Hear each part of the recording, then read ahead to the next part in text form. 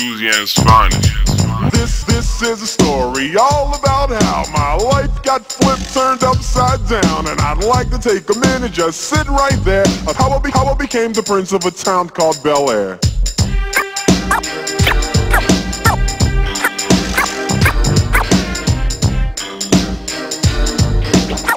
Became the prince of a town called Bel Air. In West Philadelphia, born and raised, on the playground is where I spent most of my days.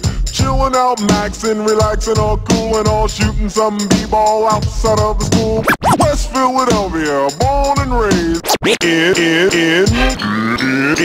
West Philadelphia, born and raised, on the playground is where I spent most of my days. Chilling out, maxing, relaxing, all cool and all, shooting some b-ball outside of the school. When a couple of guys who were up to no good started making trouble in my neighborhood. I got in one little fight and my mom got scared and said, "You're moving with your auntie and uncle in Bel Air."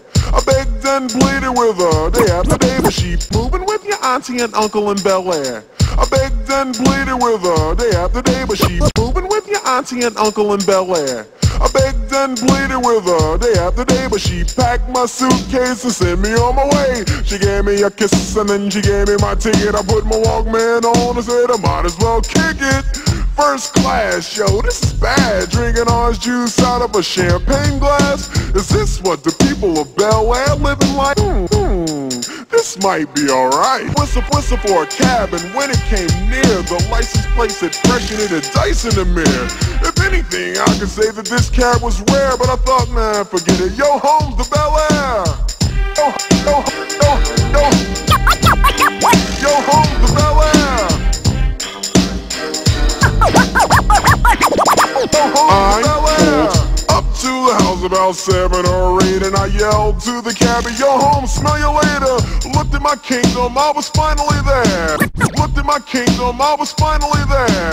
Looked at my kingdom, I was finally there to sit on my throne as the Prince of Bel Air. Sit on my throne as the Prince of Bel Air. Sit on my throne as the Prince of Bel Air.